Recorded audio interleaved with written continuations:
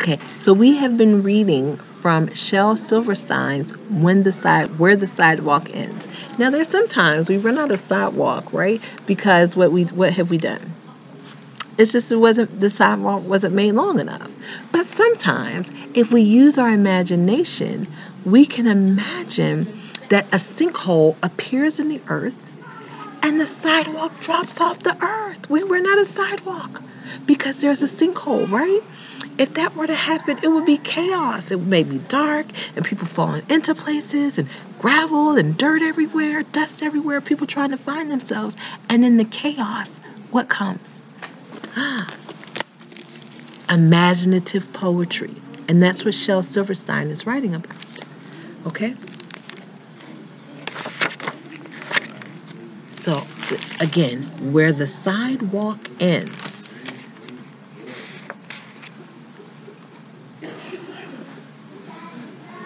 I'm sorry about that. That makes me see.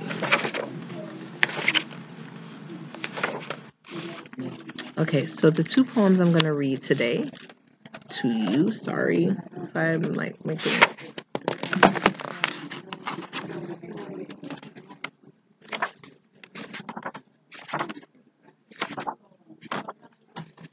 Okay, so I'm going to read It's Dark in Here.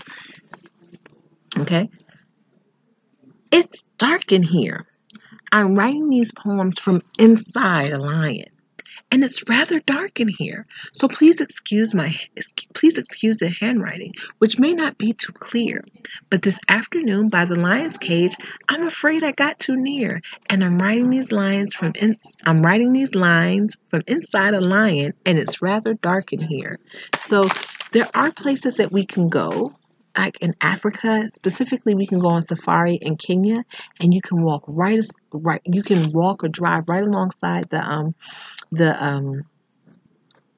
lions and wildlife, kind of like in Madagascar. You remember they were when the lions came, and so the ones that had been in the zoo were kind of like, wow, what's going on? So that's kind of like a safari when you actually go into the wild, and you remember the plane was in the wild and all that kind of stuff like that.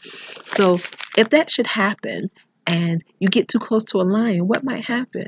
That's right. The lion might grab you up and swallow you. And so this story is told from the perspective of someone that got swallowed by a lion, but from inside of the lion's belly, inside of the lion's tummy, he's still writing poetry. Okay? So do you think that happened for real? What would have to happen? That's right. He wasn't chewed.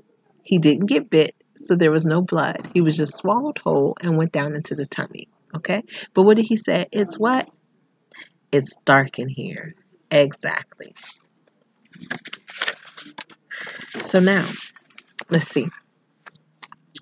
Orchestra. Now, orchestra is usually Orchestra, but I think he made it on purpose. He said OUR. So let's see what he's talking about. So you haven't got a drum, just beat your belly.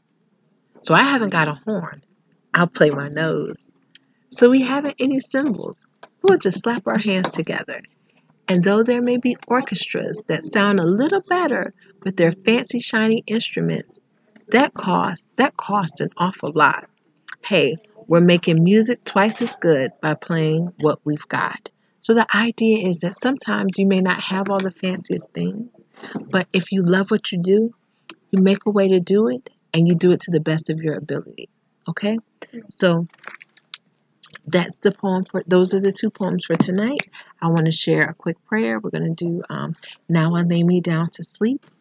I pray the Lord my soul to keep. If I should die before I wake, I pray the Lord my soul to take. Now, let's see that one. Let's do one more. Our Father, who art in heaven, hallowed be thy name. Thy kingdom done, thy will be done, on earth as it is in heaven. Give us this day our daily bread, and forgive us of our trespasses, as we forgive those who trespass against us. Lead us not into temptation, but deliver us from evil. For thine is the kingdom, the power, and the glory, forever and ever. Amen. I love you, Niaja. I believe that you are beautiful. I believe you're intelligent. And I believe you should have incredibly sweet dreams tonight. Okay? So, I love you and have a great evening, okay? All right. Peace.